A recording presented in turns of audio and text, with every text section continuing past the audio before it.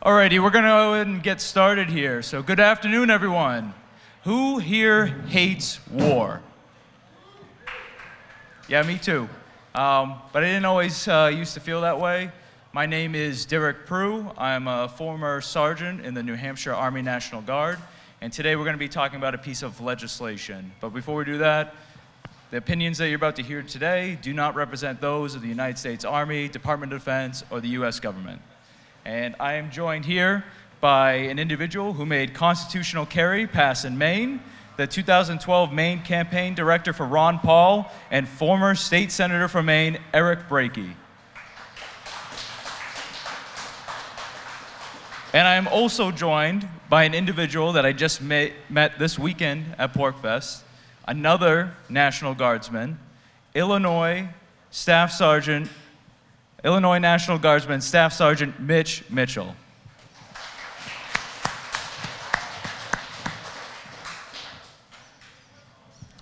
All right, how do we want to get started? So to get started, I'm going to go ahead and just give a little bit of background on how I got involved with Defend the Guard, which is this legislation that we're going to be talking about today. So I joined the New Hampshire Army National Guard when I was 17 years old, still in high school, and I wanted to not only serve my country, but also serve my state. That's why I went with the National Guard. I wanted to be called up for snowstorms and get out there with plows and shovels and help people out, throw salt down. I wanted to help pull people out of the snow, natural disasters, do a lot of community service work because I really like the people around me in my community, and that's who I wanted to serve. So I went ahead and joined the New Hampshire Army National Guard. And I discovered that over the last 20 years with the global war on terror, 60% of all units deployed are National Guard units. So our teachers, cops, neighbors, husbands, wives, children, people that are around us in our civilian lives all the time, they were getting called up almost more than the active duty who sign up to do it full time. And that kind of hit me a little bit. And after a while, I started discovering a few things about the military. I read a story about a gentleman. He was Airman Daniel Hale, and he exposed that 90% of drone strikes are not on the intended target. And if they're not on the intended target, then who are they hitting? Possibly civilians. And that really messed me up a little bit, and that's kind of what started me on the path to libertarianism. And so my job in the Army National Guard was I was a HIMARS crew member. HIMARS is High Mobility Artillery Rocket System. So this is a big truck with a rocket launcher in the back, and we have a range of anywhere between 20 to 300 miles. So I wasn't seeing our potential enemies, and I had to trust the intel that we were given. And after seeing Daniel Hale whistleblow that 90% was not on the intended target, I didn't know what to do. I didn't know how to feel.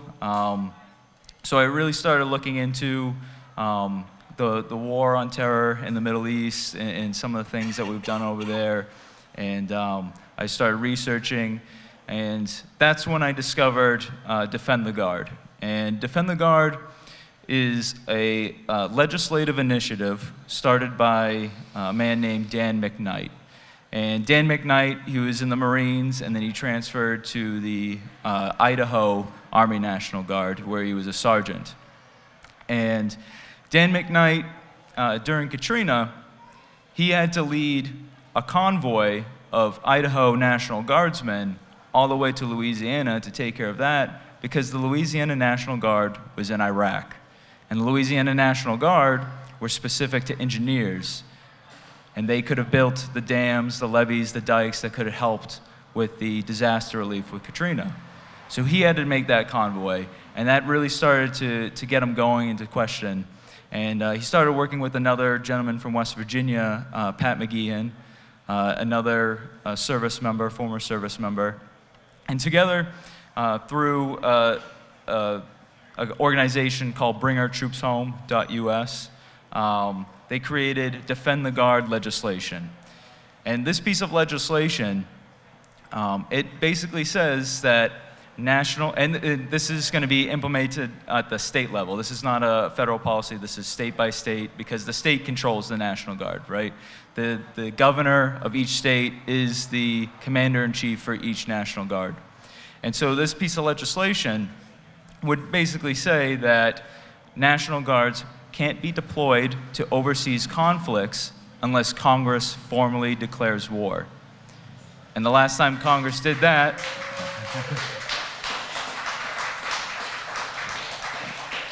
and the last time Congress constitutionally declared war was World War II. So it's been quite some time. And you know, the reason why they don't want to do that is because if they sign their name on declarations of war, then they're accountable to it. And if the people don't find the war popular, then they're going to get voted out.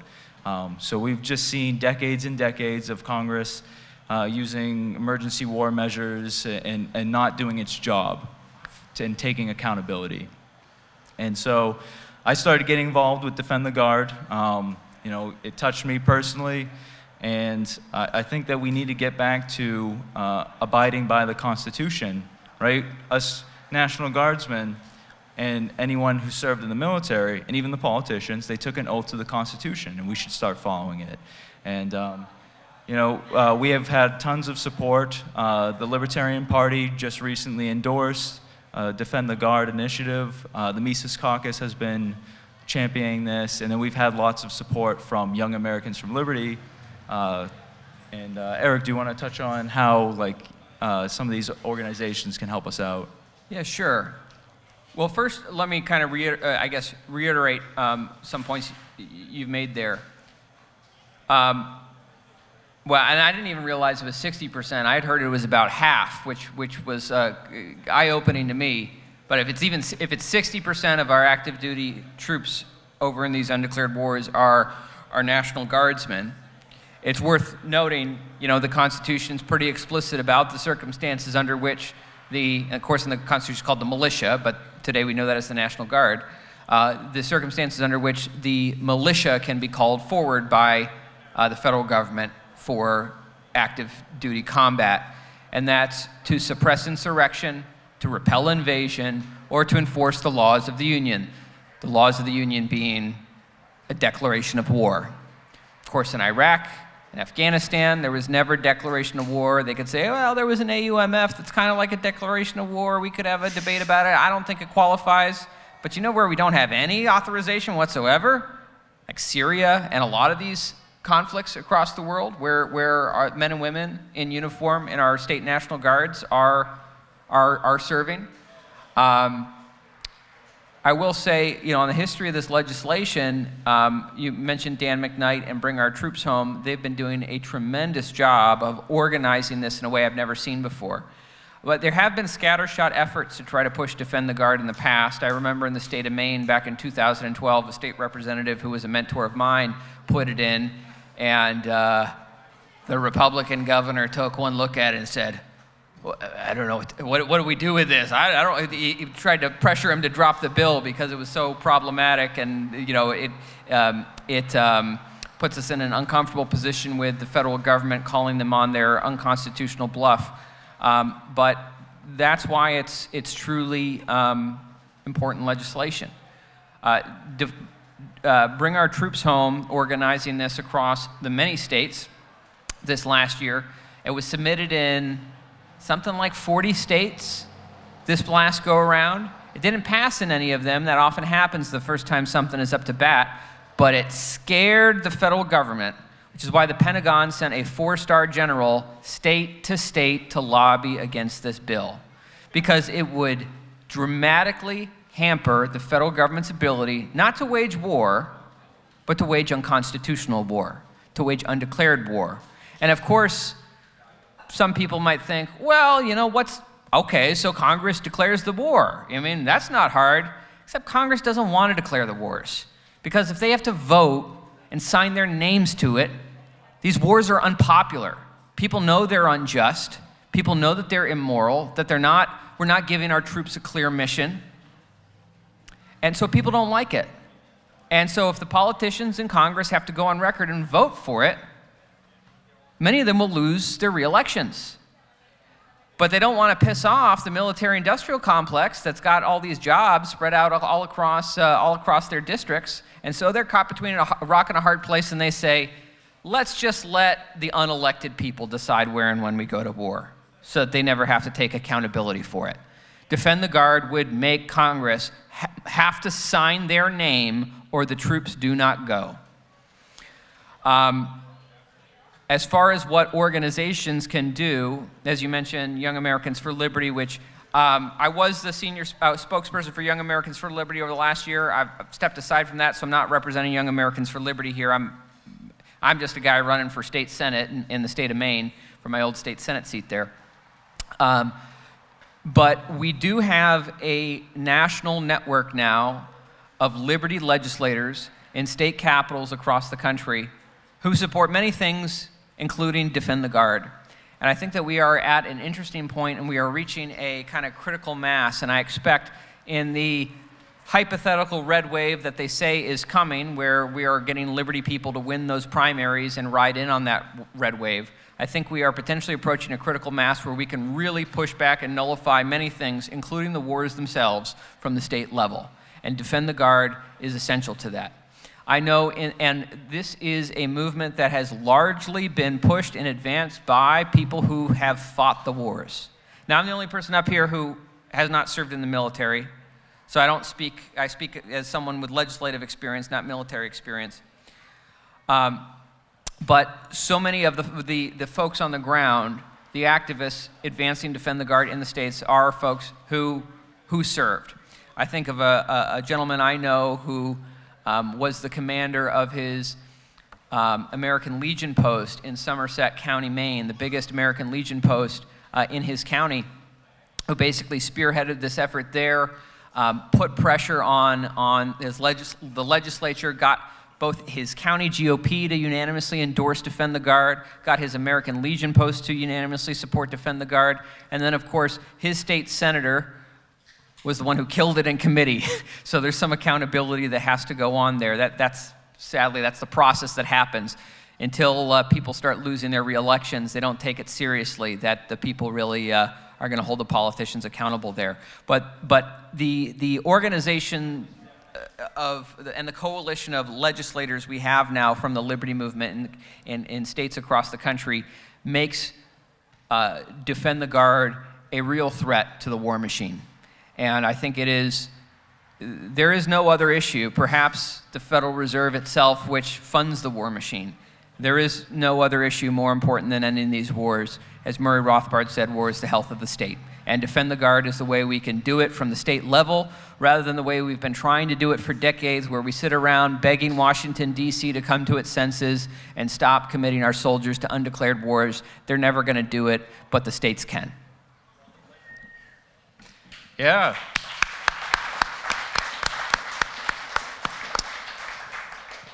Yeah, so this is, in my opinion, probably one of the most important pieces of legislation that we can really push forward. And this can definitely pass, especially in a state like New Hampshire.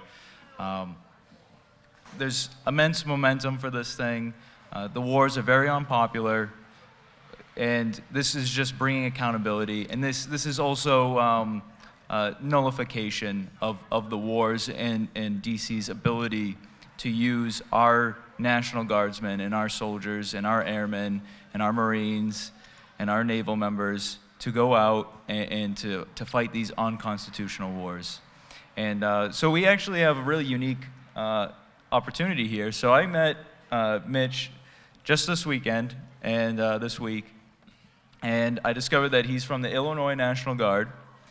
And I asked him if he wanted to join us on this panel. And I asked him if he wanted to talk on Defend the Guard. And he said, I have no idea what that is. So you're about to get a reaction from someone in the military who is hearing this from the first time.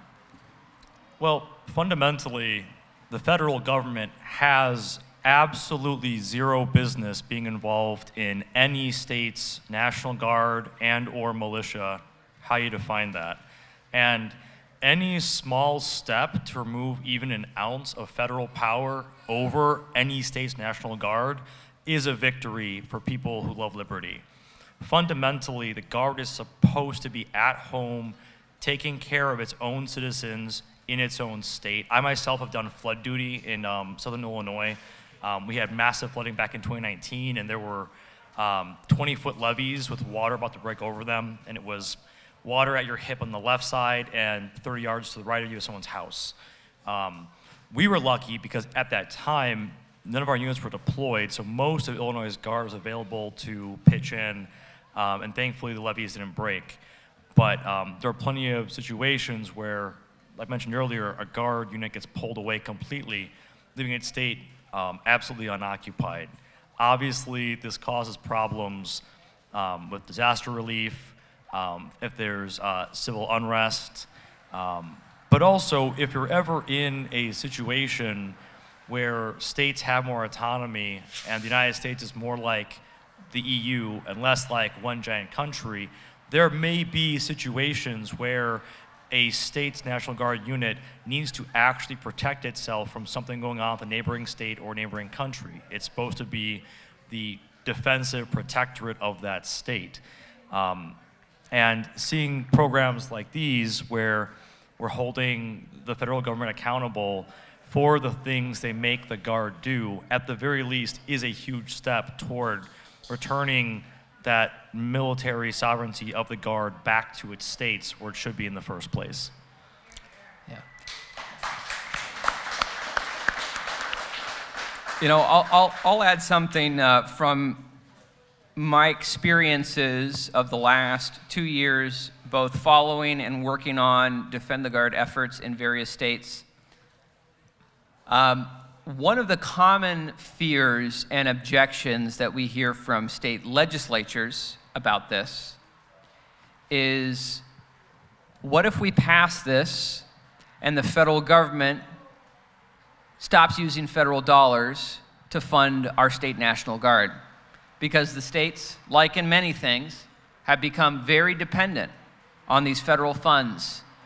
If you were here for my talk earlier on tax nullification, it's this, they steal our money and ransom it back to us with strings attached so that the states do what Washington, D.C. demands, no matter whether it's constitutional or not. And this is a legitimate fear. Now, I know I've spoken with folks at Bring Our Troops Home who think this is probably just bluster from the federal government.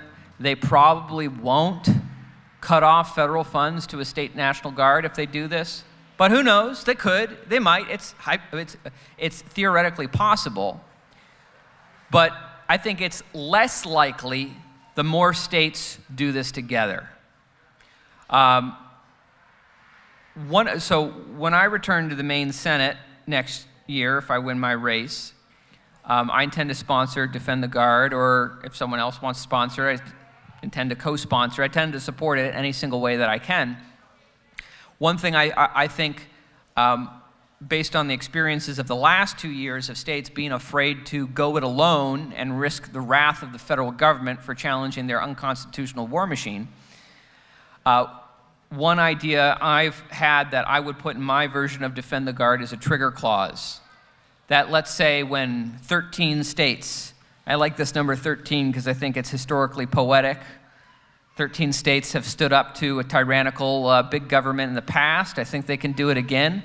Say you pass Defend the Guard and you say this will go into effect when Defend the Guard legislation has passed in 13 states. So that way no state is going it alone. No single small state like New Hampshire or Maine has to worry that they're going to be out there by themselves risking the full wrath of the federal government. When 13 small states stand together, they're not so small anymore. In this way, we can collectively use state power to push back against the federal government. And when a bunch of states are together, it's much less likely that the federal government will cut off funding to all those states than they would if they would try to just make an example out of one state. That's one thing. And also paired with the tax nullification legislation I was talking about previously, we could keep those federal funds they threaten to withhold from us and just use it to fund our own National Guard. But I'm not going to do a whole spiel on that again. But those are some of the objections that I have heard, and there are ways to politically combat that, like a trigger clause. So what can we do to actually make this happen? How can we get this so we can get Defend the Guard legislation passed in different states, maybe add on, like Eric said, clauses, trigger clauses, that way when enough states pass this, they all go together. The best thing that you can do is just go to defendtheguard.us or bringourtroopshome.us and check out Defend the Guard legislation. Donate to the cause, because that's going to help us bring people who can testify at different state houses and can talk to different state house committees and trying to get and convince these legislatures to pass this bill. Yeah. You know, the politicians, and I say this generally, speaking as a politician, politicians generally, with the exception of some of the really good liberty legislators, which you guys seem to have a pretty big concentration of here in New Hampshire, so good for you guys on that. But politicians generally aren't going to act on this unless they are more afraid of their constituents than they are of the federal government. Politicians are risk-averse people. They don't like to rock the boat. They want to do just enough to coast a re-election, and doing controversial things in defense of our liberties generally generate controversy and generally piss some people off. Only by contacting your legislators, putting pressure on your legislators, peacefully threatening them. By peacefully threatening them, I mean, we will vote you out of office, and I will tell all my friends and family to vote you out of office if you do not vote to defend our sons and daughters in uniform from undeclared unconstitutional wars. And only by putting pressure on them will they do the right thing. It's the same model as how we've passed constitutional carry in state after state across the country. There are plenty of good people in the legislatures who supported constitutional carry because it was the right thing to do, but there were also plenty of unscrupulous politicians who voted for constitutional carry because it was necessary for their political survival. You know, there's an old I guess a principle that Morton Blackwell of the Leadership Institute has illustrated before, which is, you know, there's two theories on how you kind of get things done to restore liberty in a legislative body. We can do the best we can to try to get all the right people elected who believe all the right things into a majority of positions so that they will vote the right way, or we can shape the political environment around the wrong people to make it politically expedient for them to do the right thing. At the end of the day, whether they vote yes because they believe it's the right thing to do, or whether they vote yes because they believe it's the right thing to do for their own re-election. Either way, that's a vote to bring our troops home and end the wars, and I'll take it either way.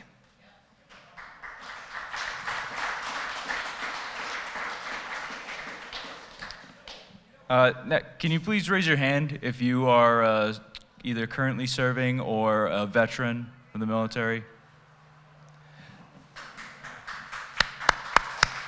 I'm glad you all made it home safe.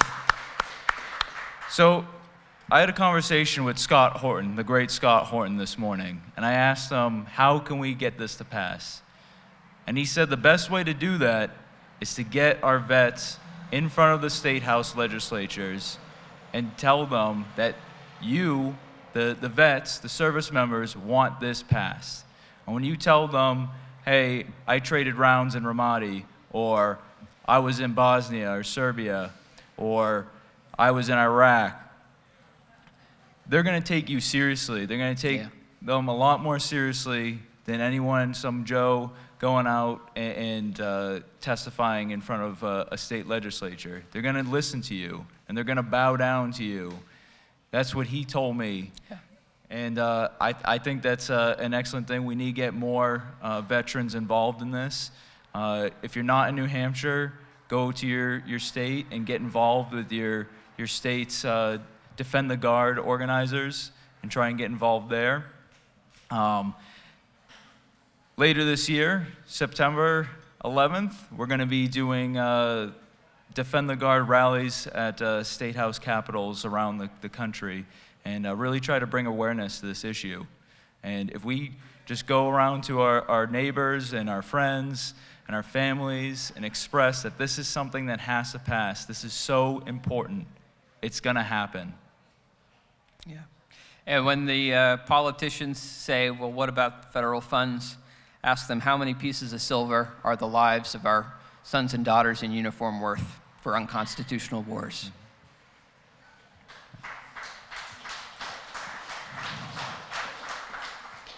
Do you have anything to add, Mitch? No. He said it perfectly. I couldn't add anything to that. Do we want to take questions? Yeah, we'll do some Q&A.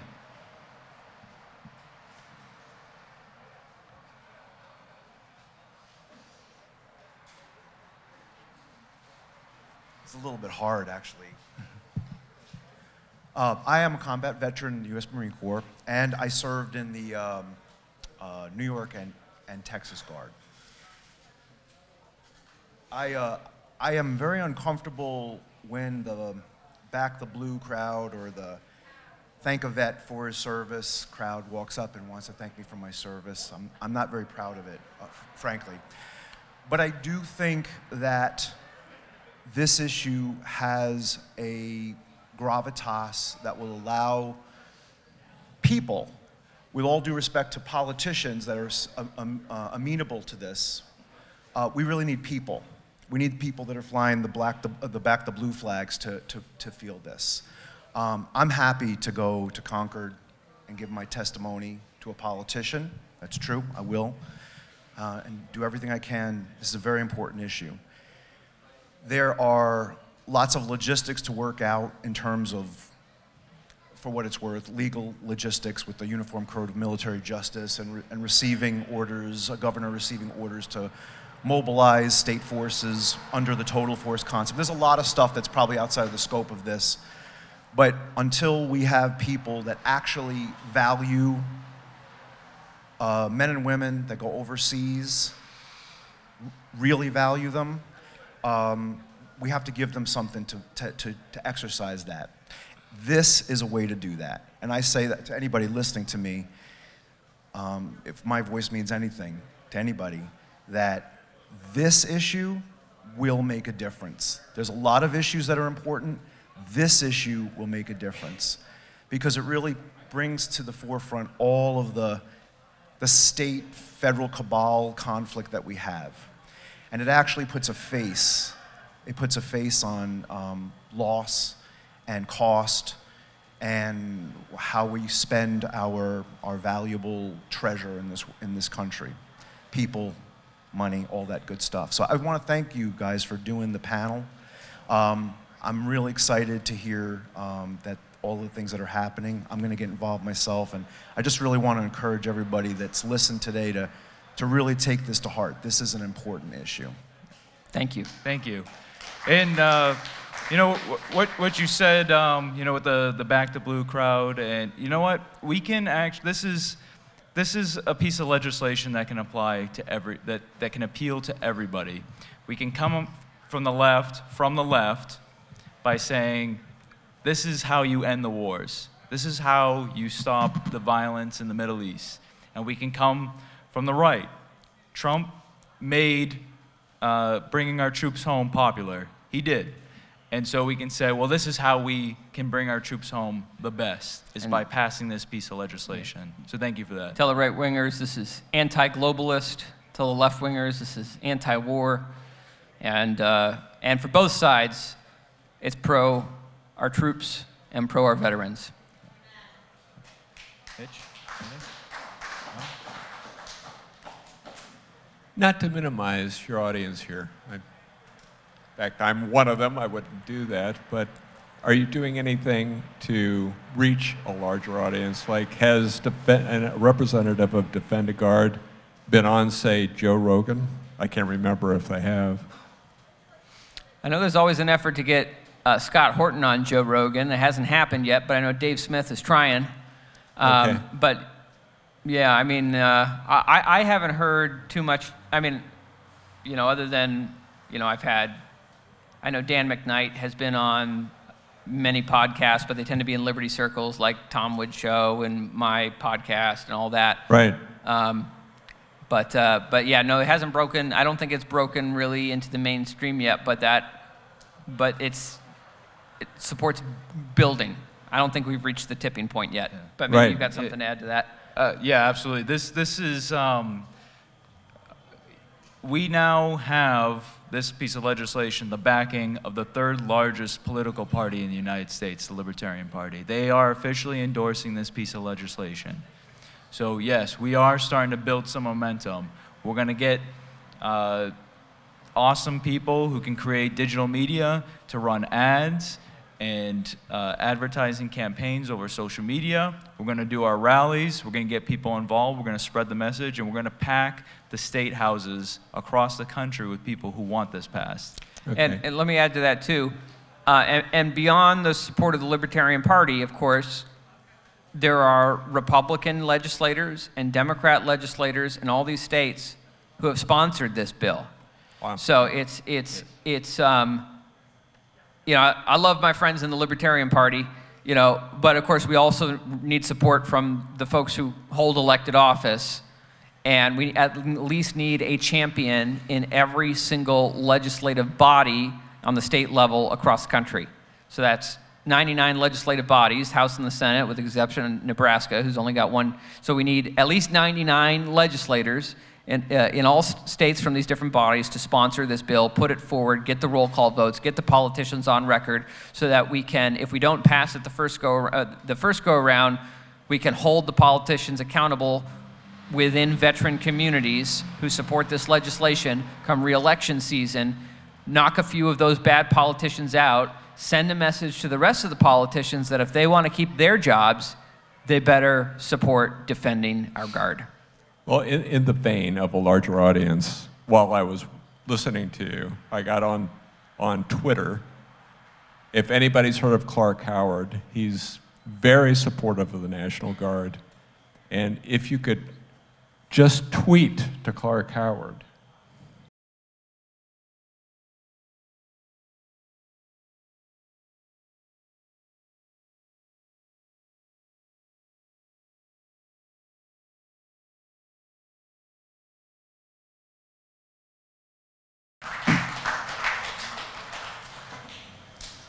So following up on what you were talking about, Eric, and with the election season. Yeah. Could you get a little closer to the microphone? Yeah, sorry. I recently filled out my candidate survey for Young Americans for Liberty, and I noticed that they added a question on there for candidates about Defend the Guard, and I was wondering if you knew if they're working with any other organizations like that to try to start collecting data on our candidates. Yeah, well, I know that, of course, when I was the spokesperson for Young Americans for Liberty,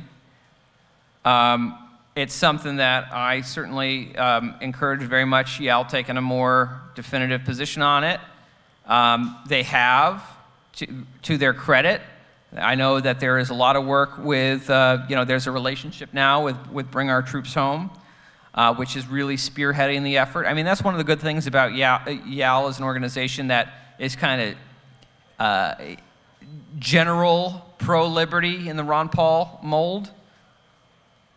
You can't focus on every single issue, but there are these great single issue organizations out there that YAL does partner with, whether it's Bring Our Troops Home or National Association for Gun Rights or various groups that are really the tip of the spear on those single issues that YAL can then come in and support the candidates who are good on those issues with boots on the ground of activists to go door to door, you know, and help get these candidates elected, and then help hold them accountable in the, you know, that's one of the good things about the YAL model too, is they don't just get the people elected, they don't just fill a survey and say, yeah, I believe in all these things, and then the vote happens and they aren't there for it, or they vote against it, and they don't just say, well, you know, too bad. No, YAL, this is one of the things I appreciate about YAL is someone lies on a survey to get YAL support, YAL comes back, and they recruit the primary challenger, and they knock that guy out, You don't get to steal the support of all these activists and all these donors who want real principled liberty champions, and then turn around and sell people downriver. So it's Matt Pillars there, who's with Young Americans for Liberty. So. Kind of in the same vein, you know, Cato does the freedom in the 50 states. And so is this part of, and you know, I don't have any of their rankings for, I mean, obviously sovereignty is a ranked issue across the country. I don't know if that's part of their surveys or not. Yeah. But this seems like something that would really merit attention. And I don't have it in front of me, so I don't know if you guys, and in the same vein, what's your perception across the country? You know, in state legislatures, is this hot in 10 states, 15, 20, or are you just getting started, or you know, kind of where are you in the scale of ramping up? So I think this past legislative cycle was the first time there was a real nationwide organized effort for this. And so, as I mentioned before, there had been scattershot efforts for this. 10 years ago, there was a bill in Maine. There was a bill in West Virginia years ago, but this is the first time there's been a real coordinated effort. Now, I don't remember exactly how many states, at least 40 states it was sponsored in this past legislative cycle. Again, it didn't pass in any of them. This was the first real time it came forward. But the important thing of the first time you get a bill in is you can work to get a roll call vote. You put the politicians on record, and now you've got something you can beat them up with in general election season, during their re-election or primary season. Anyway, election season generally. And even if they get beat up and they win their re-election, they'll always remember getting beat up for this. And they'll think twice, and the other politicians will think twice, say, boy, I don't want to go through that. I don't want to get beat up over that again. I don't want to have angry veterans calling me a traitor to the Constitution and, you know, someone who's stabbing them in the back, and have mailers and everything go out against me. Maybe I should support Defend the Guard. Yeah, you don't want to be that politician that did not defend the Guard. Yeah. You really don't.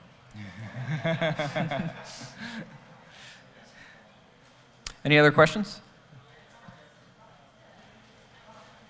Question.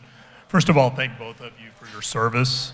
Really appreciate it. Well, thank you for your taxes. I appreciate it. Question I have is kind of maybe a little bit off topic, but I guess for a lot of us, can you help us to understand, like, why is it that the U.S. government is relying so heavily on the National Guard to be overseas, fighting the wars? I mean, is it a pay thing? Are you held to a different set of code that maybe a regular enlisted man isn't?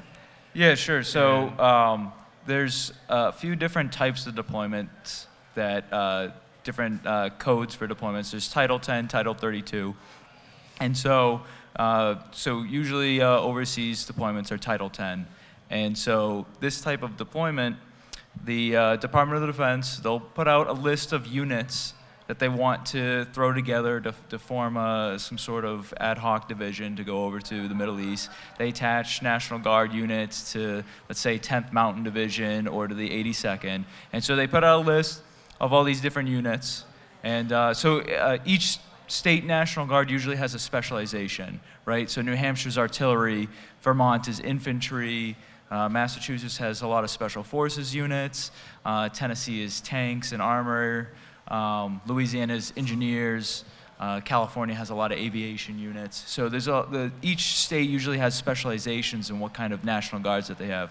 So the DoD will put out a list of what they want for a deployment.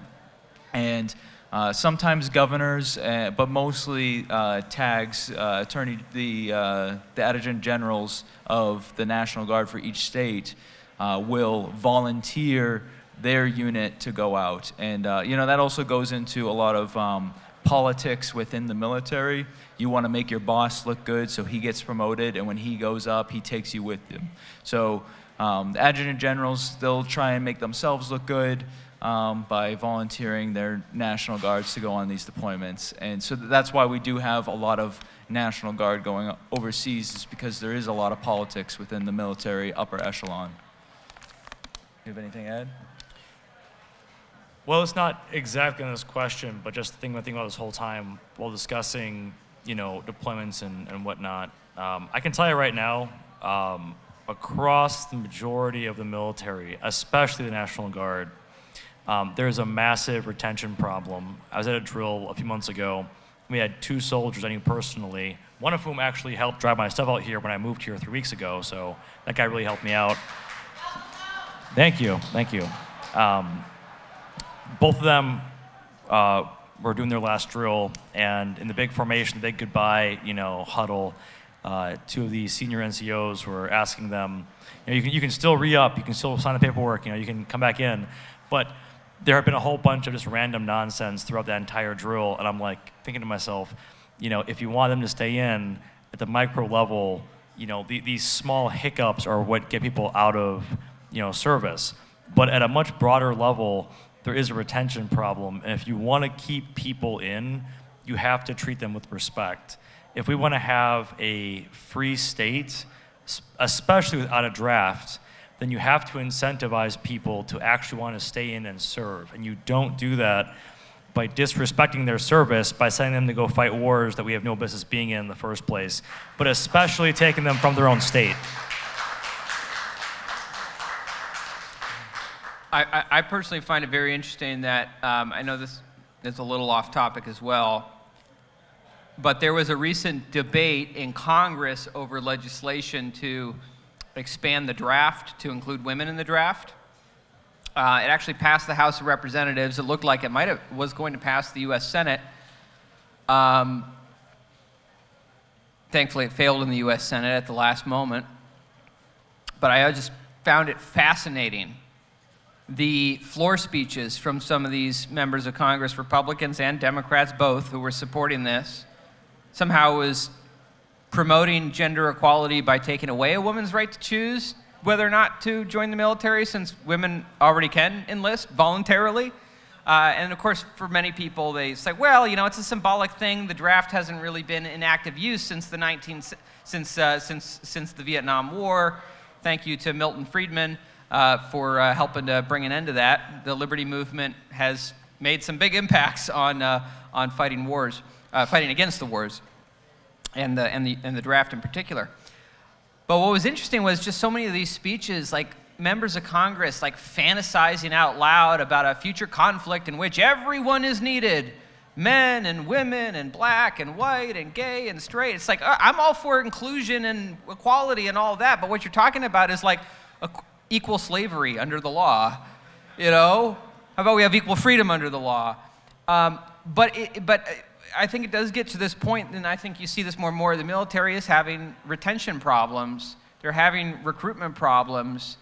We could kind of theorize about what all the contributing factors of that are, but I think a large part of it is the rose-tinted glasses falling off, and people realizing the way that the men and women in our military have been outrageously abused these last 20 years in the war on terror, fighting wars with no clear mission, where people are, even the promises of taking care of people when they come home with injuries and trauma are just completely, our soldiers are just completely left to rot.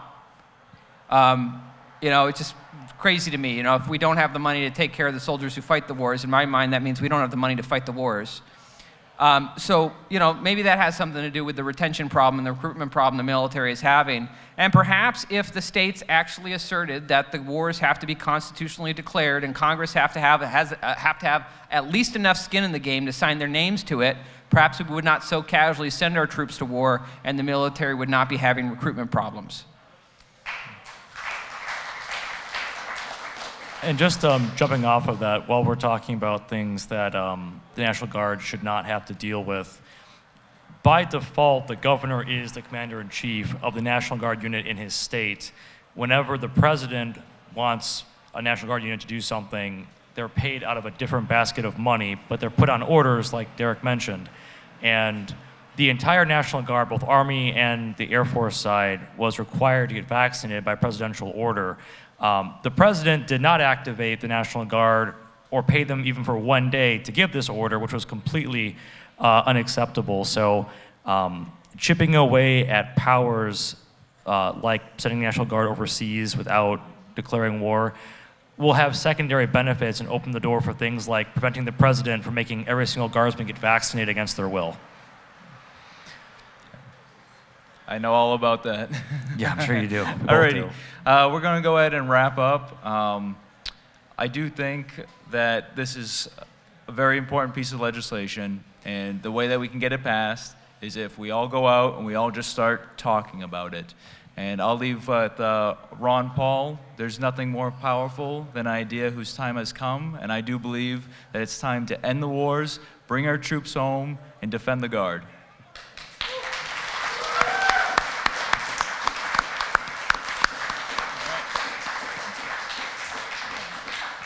End the wars, end the Fed. Let's do it.